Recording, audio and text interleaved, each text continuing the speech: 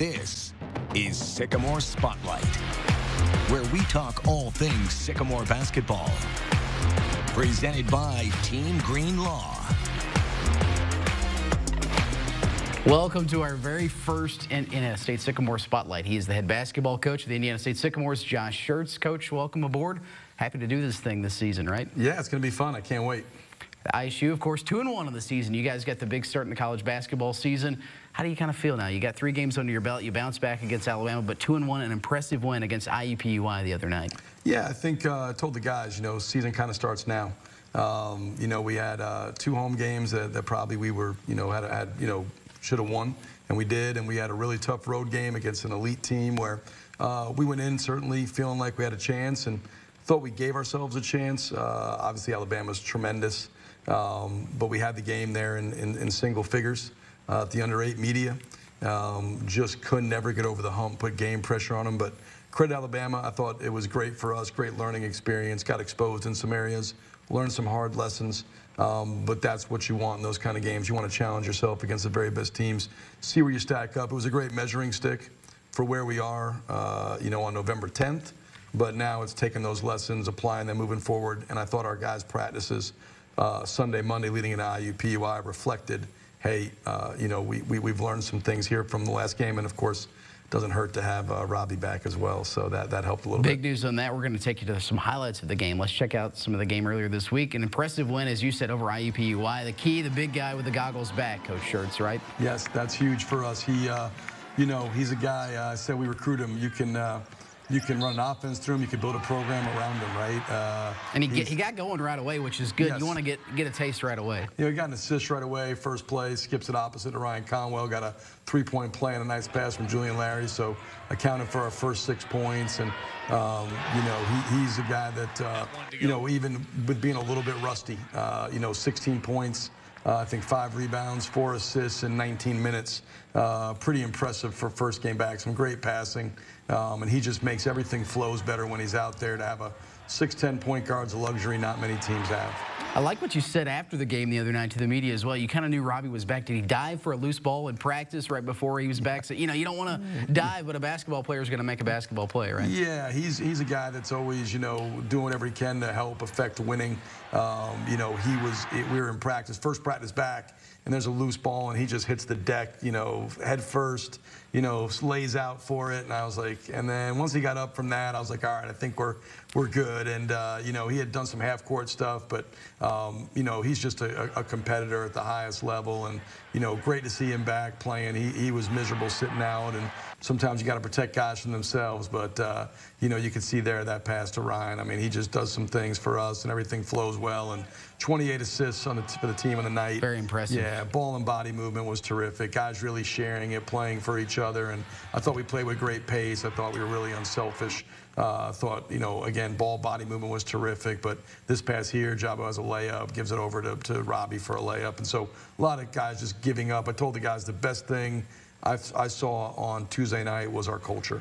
The way they support each other, the way they played for each other, the way they're trying to bring out the best in each other. But the way the bench was into the game, the way guys were invested in the game, that was, to me, the most impressive thing of Tuesday night, even trumping anything we did on offense or defense. And you got a lot of guys involved, too, on offense and, of course, defense as well. Good to get a lot of guys involved. I think Jake Wolf had a big night as well. Jake Wolf was terrific. He's a guy we really need to be good for us. It's an interesting deal for him. He's come in. He's a 6-year player. His 5th year playing with the COVID year. He started right around 100 games in his career, so he's been a starter for most of his career. It is a change coming off the bench. I mean, it's different. How do you get ready? How do you get loose? How do you come off and affect winning? And I thought he wasn't as comfortable the first couple games with his role and understanding. He wasn't a guy who's like, oh, I don't want to come off the bench. He was just like, I got to get acclimated to it. And I thought IUPUI was kind of his coming out party with what we see that he can be. I mean, 6'5", can play as a point guard. I think at the pro level, I think he'll get a chance to play in Europe as a point guard. But can really defend. Gave us 5 rebounds, 6 assists, no turnovers, 4 points. Was just really hyper efficient. Jake's a really, really good basketball player, really smart, really tough, great competitor, fits us perfectly, and we're going to need him at that size, what he brings to the table. That's a piece of the puzzle that has to be good for us. for us to have the kind of season we hope to. Special night when you guys played Indiana school, another Indiana school. I want to go back to the season opener. You know, it's been over a week or so, but St. Mary's, you know, it's a cool deal. You guys hosting the Pomeroys, had a great crowd. Indiana State, of course, gets a win over St. Mary's, but I know that you've had a couple games since then, but this was a cool night for the Valley, cool night for, you know, you have two local colleges and a nice showcase, and it starts with that guy right there, Swope. Yeah, he had, I think, 20 in the first half. He and Conwell combined for 35 in the first half. St. Mary's, you know, I mean, we talked about Alabama, how good they are, but man, the St. Mary's for what Jesse's done this first year, to put that team together, to be that good and to have the kind of talent they have, I mean, they're going to win a ton of games at their level. They really are. I was blown away with their team, really impressed with how they compete, how they play together, their size and athleticism. That's an excellent basketball team, really well coached. I thought we came out early, and I thought we did a really good job of, you know, creating tempo. I thought our defense, our switching, was able to bother them. I think similar to what it was against IUP, why our activity defensively led us to get runouts. But for St. Mary's credit, they never let it get, you know, too far away. I think it got in the 30s later in the game. But, I mean, they were able to keep in that 15 to 20 range for most of the game, put pressure on us to come out and execute. That's a good basketball team. Again, very well coached, talented shot makers. I think they had our guys' attention. We saw their game. We didn't see it, but you know, follow their game against Valpo. And they had Valpo beat, you know, and they played their bench late, but they led that game most of the way. And so we knew coming in it was going to be a challenge, and I think our guys really responded, liked the way they played. I mean, obviously, first game, you're always going to have some jitters and kinks, but I thought overall for game one, it was a really well-played game. And credit to them, because, again, they really pushed us, made us work, which is what we wanted. And fans came out. I mean, you know, I think it was 4,400 or something like that for that first game. And seeing two Terre Haute teams do it, I think that's special, and it's something we want to continue to do with, you know, with them, Rose Holman, some of the teams here locally, because I think that it means more to the community and also to those programs. That it does. We want to see big crowds like that at Holman Center, so we continue throughout, of course, the home portion of Indiana State's home basketball schedule. Hey, coming up a little later in the show, we're going to look ahead to a busy upcoming Sycamore schedule. They prepare to head out to the desert. Details on that. We're also going to pick Coach's brain about a couple of plays that stood out. But hey, up next, we're going to spotlight one Sycamore newcomer who's making his presence known. That's when Sycamore Spotlight comes right back after this. Sycamore Spotlight is brought to you by Great Dane, Rydell National Bank, Labor Link, and Dorset Automotive. Driving home, I went a different way, and I had a green light going through the intersection. Last thing I remember, had been hit by a semi. We were picked up and dropped by at least 4 other law firms. And then finally, we reached out to Team Green, and I can't tell you how exceptional they are. And they were able to get me what I deserved. I can't recommend them enough. At Great Dane, we are proud to invest in our people and community. Now announcing new starting wages for trailer assemblers and welders. Assemblers earn up to $23 an hour, and welders earn up to $27 an hour, with no experience necessary to apply. Enjoy great health benefits, advancement opportunities, 401k, pension, and more. We need the makers, people who are ready to make a difference. We need you. Apply today at greatdane.com/careers. We were choosing colors for the house, and I stopped and looked at Mike and said, "We're really doing this, aren't we?" The process was challenging, but Rydell was there for us every step of the way. The mortgage, closing, they eased our stress. It made sense when Mike said, "We're really doing this." Mortgage loans made easy from Rydell. Making friends since 1885. Hey, this is Todd Hine with LaborLink. And I'm Coach Schertz with your Indiana State men's basketball team. With the Sycamores, the success of each individual player depends on the performance of the entire team. That's right, Todd. Teamwork makes the dream work. And if you're looking for a job and want your own employment team, then LaborLink has a spot for you. Start work right away with LaborLink. And come out and support Terre Haute's team, the Sycamores.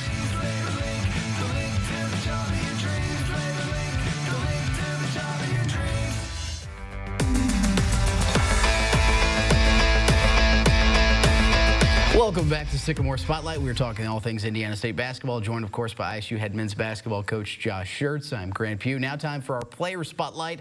We are shining some light on a player who leads your team in scoring, Josh, after almost 20 points a game. That'd be Isaiah Swope. What has he brought to this team? You kind of knew what you were getting with him, but, man, he has turned it up a notch early on this season. Yeah, did I know? I saw it firsthand, you know, when we were at Southern Indiana last year. His ignitability is unlike almost anything I've seen. He can get going, and man, when he's going, he's fun to watch. He's got a really dynamic combination of, he's got great quickness, great shooting ability. He can shoot off the dribble. He can shoot with his showed against IUPUI with range, I mean, out to 30 feet. He can get downhill. He can finish at the rim. He really makes it difficult for defenders because you're in a bind. I mean, you know, you get up in pressure, he can go by you. You know, you back off. He can shoot it. He can get you, you know, create space through his ability to shoot the step back three. He's terrific shooting that. As we talked about, is his defense. That's where I've been so, you know, proud of him. Is he's really committed himself on that end. I mean, 5 steals against IUPUI, 9 steals in 3 games. You know, everybody's going to look at the scoring, which of course is important, but, you know, what he's doing for us defensively, the effort he's giving, the amount of ways, you know, he's impacting winning is far beyond just putting the ball in the basket. But you can see in his highlights, I mean, such a dynamic scorer, and can do it at all 3 levels. Can do it at the rim, can do it mids, can do it from 3, can do it at the dribble. There's really not a weakness, not a hole in his game on the offensive end. And that's going to make guys around him better. How does that help, you know, everyone? Just, you know, big boost right away. It helps everyone on the team when you're playing ball like Swope's playing right now. Oh, yeah. I mean, well, he's going to attract so much attention. That's going to open up things for Ryan Conwell and Robbie Avila. And that's what makes, you know, teams good, is where you can't focus on one person. You go out, and so you may put a lot of attention to your best defender, Isaiah Swope. Well, you know, Julian Larry, Ryan Conwell, Robbie Avila, all these other guys, you know, Jason Kent, guys off the bench, Bledson, Wolf, etc. We got a lot of guys that can get going, a lot of guys that are really, you know, dynamic offensively in their own ways. But he's the guy that, you know, certain guys are just wired to score. You know, Cavassier was that for us last year. Isaiah's that way. Like, guys just walk in. Jaden Daughtry has that to him. When, you know, guys are just, they just are wired to put the ball in the basket. You can't teach that. I think guys are just innately kind of born that way. They just have ability to put the ball in the basket, and he's very much that way. And I think he's, you know, he's at his best when he's not thinking. We're trying to get him to think less and just be assertive, be aggressive. You know, play really aggressive to make the right play. You know, that's what we want him doing. Playing, you know, uber aggressive every time he touches it to make the right play, and he does that. He's going to make life easier for his teammates, and he's certainly a guy, like I said, is capable of filling it up. And in all 3 games, he's had some spurts that have just been, you know, amazing in terms of, we talked about the same areas of Woods, the 20 in the first half. He got us out going against IUPUI on Tuesday, and same thing in Alabama.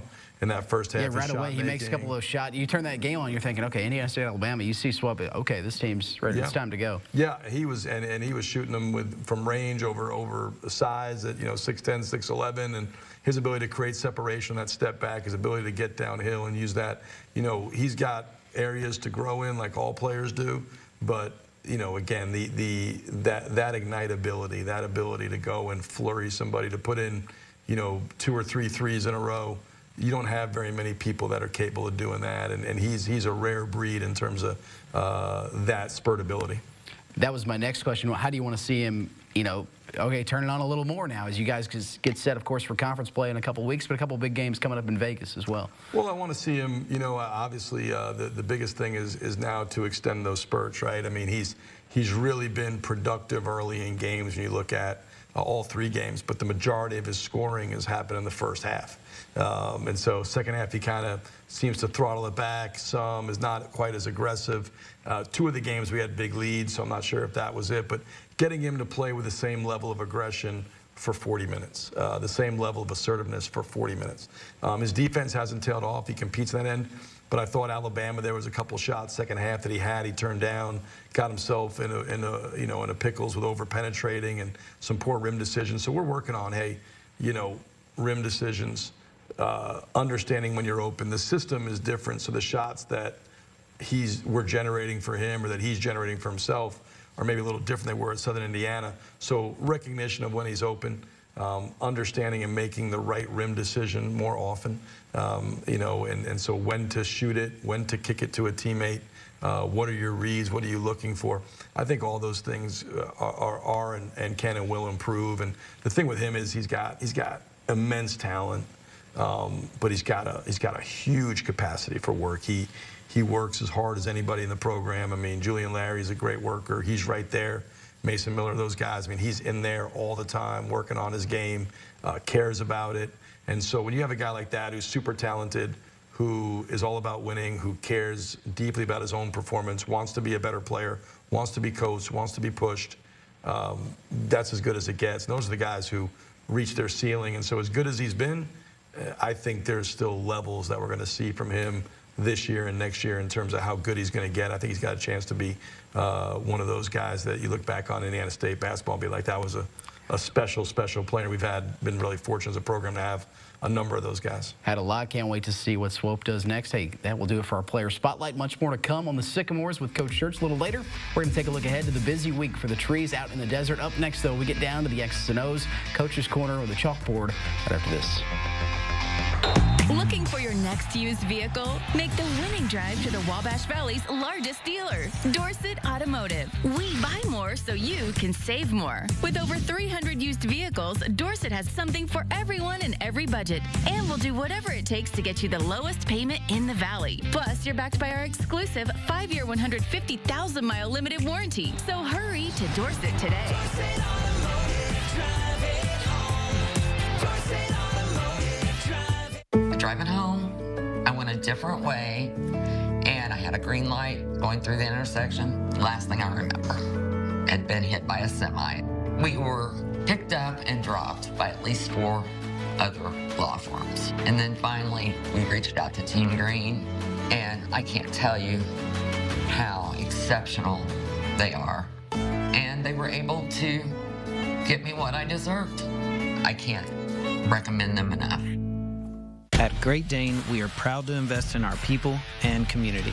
Now announcing new starting wages for trailer assemblers and welders. Assemblers earn up to $23 an hour, and welders earn up to $27 an hour, with no experience necessary to apply. Enjoy great health benefits, advancement opportunities, 401k, pension, and more. We need the makers, people who are ready to make a difference. We need you. Apply today at greatdane.com/careers. We were choosing colors for the house, and I stopped and looked at Mike and said, "We're really doing this, aren't we?" The process was challenging, but Riddell was there for us every step of the way. The mortgage, closing, they eased our stress. It made sense when Mike said, We're really doing this. "Mortgage loans made easy from Riddell." Making friends since 1885.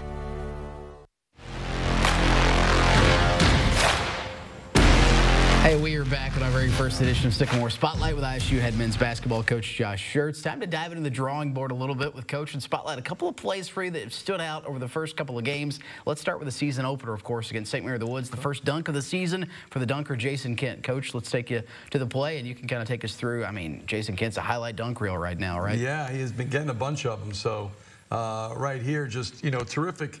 This play was really Julian Larry made it happen on the defensive end. He goes back and gets an unbelievable rear view contest on that shot right there by Kobe Barnes.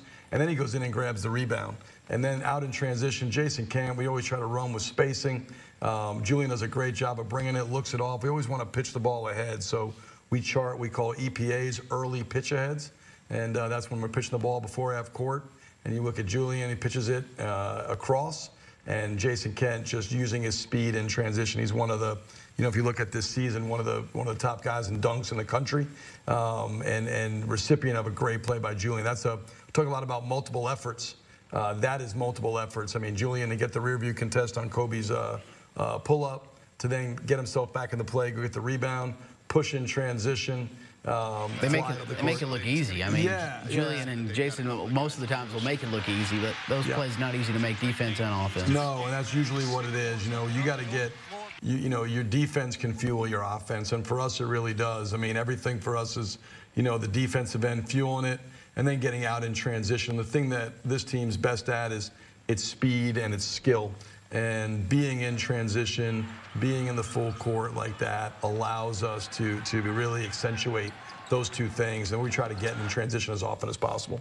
Our film breakdown brought to you by Dorset Automotive. Kent, not the only one. Of course, he had a big dunk against Alabama and the Tide, but let's take you back to the IUPUI game for another play to spotlight Sycamore's.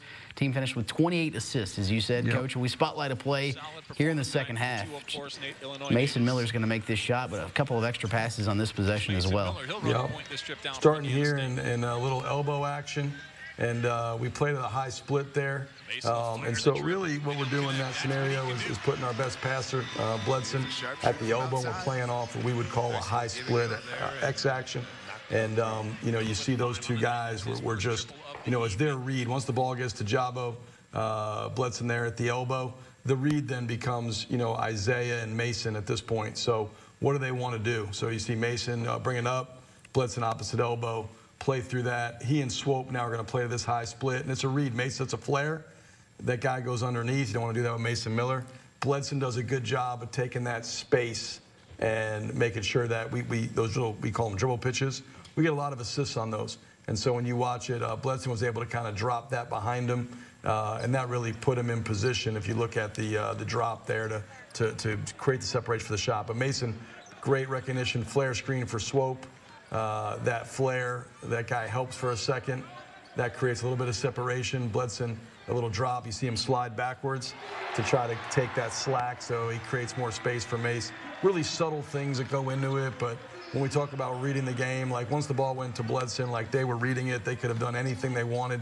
That's what they chose, and obviously intelligent play, great decision by those guys. Devil is in the details, right? Mason makes a big play there. It's good to 28 assists, of course, against IUPUI. Several guys at least had 4, which was nice to see. Yeah, I think the assists, the way we play is unique a little bit, in college basketball where one guy doesn't really dominate the ball. We don't play out of, patterns, really play out of concepts. So it's a little more like jazz where it's improvisational. We talk about organized randomness. So there's a lot of randomness. Of course, there's organization. Otherwise, people just be running around and it'd be chaotic. They want that. But there's automatics and spacing and triggers and different things we do. But it's really guys reading the game. And as you said, the devil is in the details, the subtlety of the game. Each play kind of has its own life. And we try to give our guys a lot of freedom. But with that freedom comes a lot of responsibility. And we spend a lot of time, in practice, really helping them to understand what the reads are, what the solutions are. The defense is presenting this, what are they doing, and getting guys to see the game. And that's probably the most undervalued, underestimated thing for a player is can they see? And if you can see what's happening, then you can analyze, and then you're able to make the proper decisions or reactions. But a lot of players don't see, they just play. And there's a big difference. And so getting guys to see the game, getting guys to analyze and react and do it together in concert, when our offense is clicking, it looks beautiful. There's times where it stagnates. All offenses do, but certainly, Tuesday night was a really nice performance in terms of understanding, what we want in terms of ball movement, body movement, guys playing together, making extra plays for each other. And the 28 assists, only 8 turnovers, took good care of the ball. Thought, again, played with great pace. I thought we played with great spacing. I thought we were good with our triggers. And I thought, the way we moved ball and body was really, really good. And you saw it in the scoring, which I think we had 3 guys score 16 points. And I think we had 4 guys in double figures and 2 others with 9. Pretty impressive. And then the assists were pretty well distributed as well. Hey, we're much more to come on Sycamore Spotlight. Indiana State preparing for their first tournament of the season out in Las Vegas. We'll preview the Bulldogs Classic, look ahead to conference play when we come back. Driving home, I went a different way, and I had a green light going through the intersection. Last thing I remember, had been hit by a semi. We were picked up and dropped by at least 4 other law firms. And then finally, we reached out to Team Green, and I can't tell you how exceptional they are. And they were able to get me what I deserved. I can't recommend them enough. Looking for your next used vehicle? Make the winning drive to the Wabash Valley's largest dealer, Dorset Automotive. We buy more so you can save more. With over 300 used vehicles, Dorset has something for everyone and every budget. And we'll do whatever it takes to get you the lowest payment in the valley. Plus, you're backed by our exclusive 5-year, 150,000-mile limited warranty. So hurry to Dorset today. Dorset Automotive, drive it home. Dorset Automotive, drive it. At Great Dane, we are proud to invest in our people and community. Now announcing new starting wages for trailer assemblers and welders. Assemblers earn up to $23 an hour, and welders earn up to $27 an hour, with no experience necessary to apply. Enjoy great health benefits, advancement opportunities, 401k, pension, and more. We need the makers, people who are ready to make a difference. We need you. Apply today at greatdane.com/careers. Hey, this is Todd Hine with LaborLink. And I'm Coach Schertz with your Indiana State men's basketball team. With the Sycamores, the success of each individual player depends on the performance of the entire team. That's right, Todd. Teamwork makes the dream work. And if you're looking for a job and want your own employment team, then LaborLink has a spot for you. Start work right away with LaborLink. And come out and support Terre Haute's team, the Sycamores.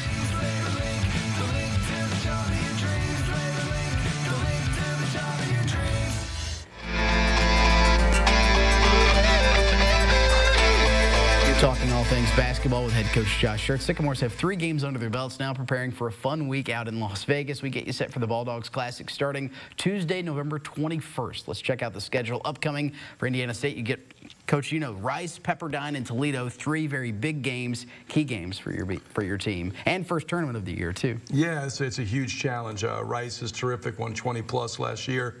Postseason team. They got a 6'11" kid that's really special in Max Fiedler.